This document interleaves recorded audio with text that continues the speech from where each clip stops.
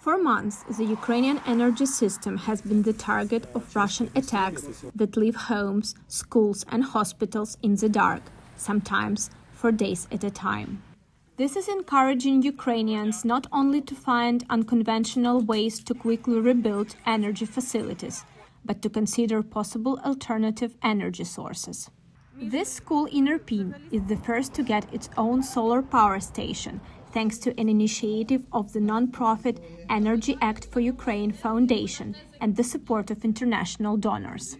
Juliana Onishuk, foundation founder and CEO, explained that the station consists of solar panels, inverters, and a system that allows the school to store solar energy and use it during power outages.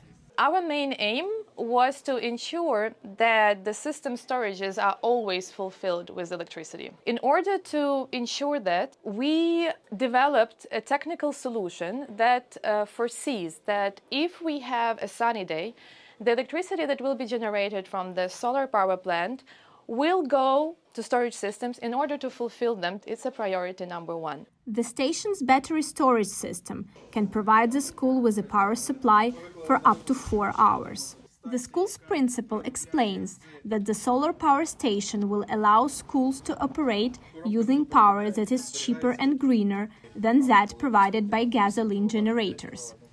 This is a breakthrough for education, that we simply become energy independent. For Ukraine, 1 year into Russia's full-scale assault, energy security is one of its main priorities. The foundation plans to install similar solutions in a total of 100 schools and medical institutions across the country.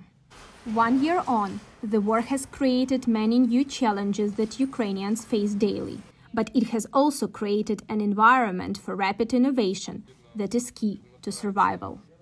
Anna Chernikova for VOA News, Irpin, Ukraine.